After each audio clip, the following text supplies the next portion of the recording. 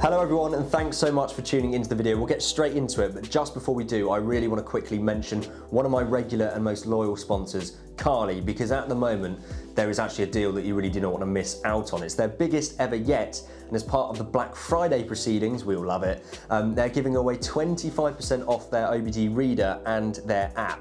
The most I've ever been able to give away to you guys before is just 20% off the reader. So this really is a deal not to miss out on if you haven't got one already. And of course, given the time of year, this could prove to be a great gift for someone else as well. Of course, with Carly, you can unlock tons of hidden features on your BMW, such as being able to code the roof to go up and down with your key, like on my Z4, and like with my M240i, changing the intake sound to sound like a Rolls Royce. So there's lots of fun to be had with the product, but of course, you can also save yourself a ton of money by being able to diagnose issues and reset fault codes literally on your driveway.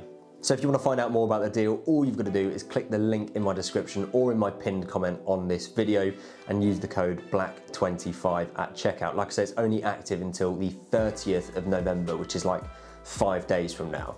And of course, if you do jump on this deal, guys, you are really helping out my channel as well. So big thanks from me. Anyway, let's jump into the nitty-gritty of today's video.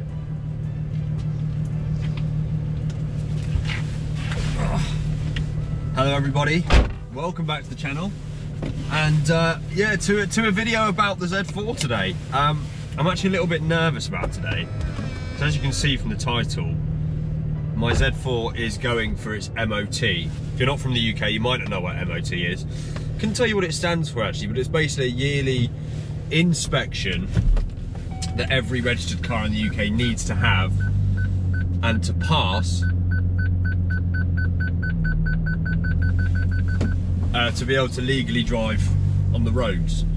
And so mine is now up for renewal, and so I'm headed down to RBM Hampshire to get it sorted. The only thing is, one of the items that will fail you on a MOT inspection, well, I mean a failure could be if any of your warning lights are out, or on should I say. And in my car right now I've got the airbag warning light, which is a very common warning light that lots of Z4 owners have told me about and go on about, and also a brake pad wear sensor warning light. So actually both of those are enough to fail this car's MOT, and what happens if it fails? Well, I can't drive it, which is a problem. But anyway, we're headed down to RBM because hopefully what we can do is get these lights reset, because there aren't actually any issues. The brake light is from when I replaced the brakes myself in Germany. Just obviously didn't reset the sensor. And the passenger airbag light thing, I'm not exactly sure what it is, but it's basically a common fault on these cars. It shouldn't be on. And it was actually a recall item, I believe, up until a couple of years ago. That BMW recalled these cars for. So it is a known issue and is a fault, but I don't think that in itself is enough to pass it off the MOT on. So anyway, yeah, we're going to get down to RBM and hopefully get those lights reset. Then it can go through its MOT check, and fingers crossed everything else is all okay. But I'm a little bit nervous because obviously I want the Z4 to pass without any issues. If there are any issues, I'm expecting to have to get them ironed out, and that's fine. But it would just be nice for the car to just get through with flying colours, really. In other news as well, I haven't driven this car, more than 5 miles in, well, over a week at least. So it'd actually be quite nice to get the car properly up to temperature today and give it some beans. But yeah, theoretically, if this all goes really badly wrong, then this will be the last time I drive the car for a long time, I suppose, until everything's sorted. But let's not worry about that until we know what's happening. So hopefully we get down there today, reset the lights, no problems. They inspect the cars, maybe tell me that my tyres might need replacing at some point, and Bob's your uncle, Fanny's your arm. But yeah, I won't hold my breath. Let's just put it that way. Yeah, let's give it a little bit because the car's.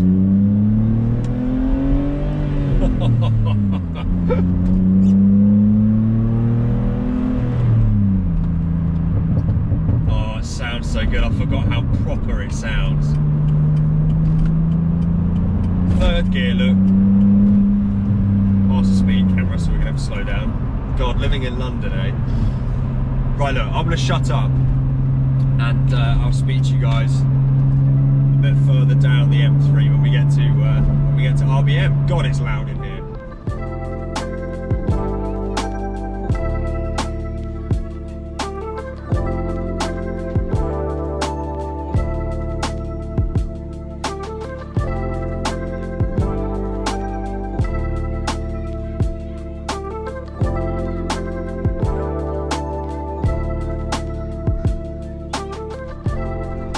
So just made it to RBM Hampshire, guys. Got the Z4 parked up here. I really need to get this sticker removed. Ben put on my car on that Nürburgring trip. But yeah, what's more interesting, as you see, there's my car. We haven't seen it for a little while actually. But next to me, I've got a really nice Z4M. It's a coupe here. Another Z4 in front of me. There's actually a couple of Z4s in on the ramp at the moment. But also what's interesting is there's a dealership right next to RBM Hampshire, which seem to specialise in Z4s. Too, so there's lots of Z4s here. In fact, this blue coupe is for sale. But yeah, it's a little bit of a Z4 mecca here at RBM, and of course RBM themselves do fantastic work on the Z4s, hence why I'm here. I think I had it was serviced fairly recently, and it was at RBM here for new. Actually, it was here, wasn't it, for a big service a few months before the. About a week before the Nürburgring trip a few months ago. So yeah, hopefully those lights are resettable.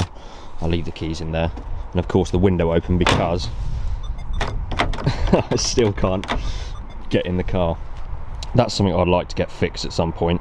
And also, wheel really needs a retrim. If you can, I don't know if the camera will pick it up, but ever since that Nürburgring trip, it's just in bits, and it's actually quite disgusting. Never really thought I'd get a wheel retrim, but it is at the point now where I think that would be a very good idea. Yeah, I actually really like this M. You don't really see them in silver that often, and it is a very nice colour for these cars. So yeah, I think also, by the way, I'm going to be using this Mini today, courtesy of RBM again, just while they have my car in for a few hours. They're going to chuck me the keys to that so I can carry on with my day, which is awesome. Anyway, we'll wait to get the car in, and of course I'll keep you guys updated with proceedings. Well, good morning everyone. You join me, clearly, a few days later. It's now Saturday, and I think I dropped the car off at RBM on Tuesday, which is obviously a bit strange because I thought I would be bringing the car back on that day. However, the car did fail the MOT on a number of things. So actually I'm just going to jump in the Mini now, which has been loaned to me very kindly by RBM. It's been actually really handy to use this. Quite enjoyed this Mini. But yeah, so unfortunately the MOT failed, which I was expecting because I had the warning lights on, as I mentioned, but it actually failed on the door handle, as you may have known. Where's that? There it is. As you may have known, the door handle, I couldn't open the door from the outside, and it failed based on that, which kind of makes sense, I guess. So I had to source a part, and it just took a little bit of time. And there's been a few other things as well. So what I'm going to do now is go pick the car up, drop this Mini back off to a swap basically, and then we can chat more once we're in the Z4 about exactly what the car's had done, because there's been a few extra bits I didn't know about as well. So yeah, let's hit the road, pick up the Z4.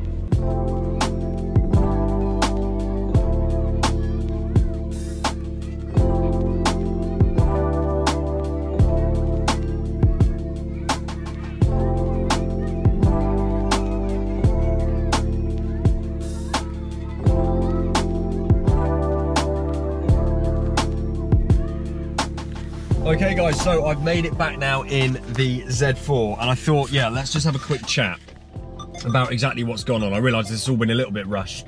It's always tricky when videos sort of filmed over several different days. Anyway, very kindly was able to drop off the loan car on a Saturday morning and pick this up, which is great. Right, so I've got the MOT results here.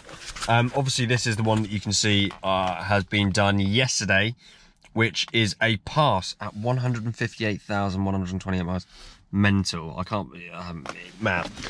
But what we want to know about is you know, this isn't very ideal, is it, trying to do it with whilst filming. So what we've got there, okay, cool. Yeah, we've got what actually happened on Tuesday is it failed the MOT. So as I mentioned, we had a couple of warning lights. We had the brake pad wear sensor warning light, which I just thought was from the fronts from when I changed them in Germany. And we also had that horrible red airbag passenger warning light. In fact, if I just turn the ignition now, that one there, you can see that would never go off.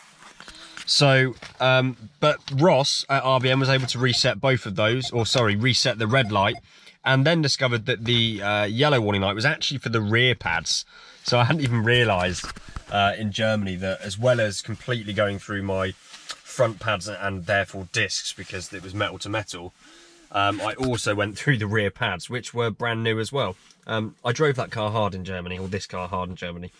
So yeah, as you can see, according to this document, brake pads worn down to the wear indicator on the rear, which is why we had that warning light still. Driver's door cannot be opened from outside the vehicle, which we knew about, and that was actually something that it failed on, which is what really delayed everything. And the brake hose excessively chafed offside front. So there were the immediate things that needed repairing to pass this test, and also slightly deteriorated near side front brake hose. So then, having the door essentially delayed everything a little bit because obviously I had to source a door handle. And amazingly, a guy called Nick, who is a follower of mine, actually, I've met him a couple of times. He was braking a black Z4, a facelift one. But he actually, yeah, haven't looked at it yet, but that's the handle that he supplied, which is great. The other thing that Ross noticed, so I can overlay some photos when I'm editing this video, is when he took the door panel off, obviously to inspect the handle and replace that. The membrane, the interior membrane, was completely disintegrated. Again, he took a photo of it, and I'll share that with you. So he replaced that as well. So all in all, we've had the front brake pad wear sensor replaced, the rear brake pads and wear sensor replaced, MOT obviously, driver's door handle was replaced, also both front brake hoses and brake fluid pressure bleed, and removing and replacing the driver's door foam membrane with new sealant. So all of that has been done. It's cost me a little bit over 400 quid. So I mean, really, in the past few months, since we're talking just before Germany, so yeah, it's September, I have spent about 1,500 quid on this car, which is sort of playing my head a little bit, actually, but not really, because I think now I've spent the money. It's mechanically sound and should be good at least for another year, until the MOT at least, let's hope. So I can really kick off plans with it. I've got quite a few things planned with it, actually, although it's all sort of go with the M240i at the moment. There is, you know, I haven't forgotten about this car, things such as paint restoration, a retrimmed steering wheel, and potentially even some sort of track spec seats and harnesses, maybe. There's lots of plans actually I've got for this, and obviously I always welcome your suggestions. So anyway, I apologise for the very simplistic, basic nature of this video. I've actually got to get it into my head now that I can open the car. Wait, because normally I would never ever leave the car leaving the key in there, but I've got to get it into my head now that I can. Oh, that is so weird. How strange is that? So yeah, handle's done. Obviously brake pads at the back, and yeah, very, very happy indeed. One happy camper. And it's nice obviously to have the car back next to the 240i. So again, yeah, apologies for the very, very simplistic, blasé approach to this video. It was just a bit, you know, sort of all pushed it together, but hopefully it's been something interesting anyway. Just before I go then, do please make sure to check out the link in the description to Carly. They have got 25% off the OBD reader adapter and 25% off the subscription for the full app for just this Black Friday 25th to 30th period. The most discount I've ever been able to give is 20% just off the adapter. This is 25% off the adapter and the subscription just for this 5 days. So yeah, if you haven't got a Carly subscription or adapter yet, now is definitely the time to go ahead and do it, or even to get it as a gift for someone for Christmas. Right, thanks guys for your support as always. I endeavour now to just sort of get this car clean first. Actually, it needs a good old clean. And well, let's just hope for some sunshine and we can get it out and have a good bit of fun with it. For now though, please do subscribe to the channel because there's lots of stuff upcoming. Lots of stuff actually, which I'm quite excited for. And make sure you thumb up this video and I'll see you all very, very soon.